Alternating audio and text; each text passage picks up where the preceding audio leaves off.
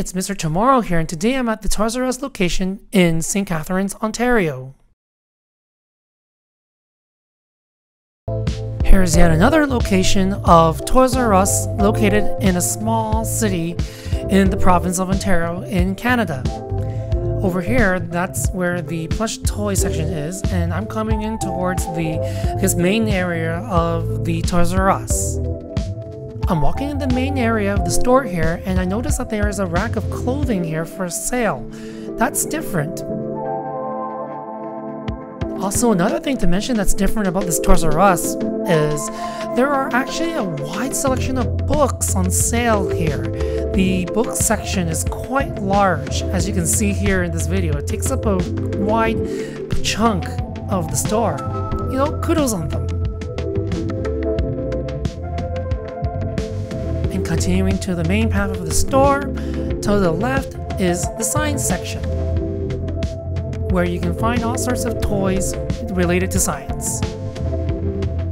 Over here, I'm walking towards the young adult or kidult section of the store.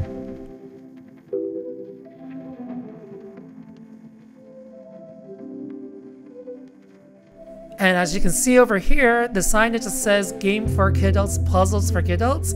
Yeah, kidults, yeah. I am walking through the obligatory LEGO section of the store, where you can find LEGO sets for kids and kidults alike. And over here is the book section for the kidult section of the store. There are a lot of books here. Someone really loves reading. Here's a small music section where records and CDs are being sold.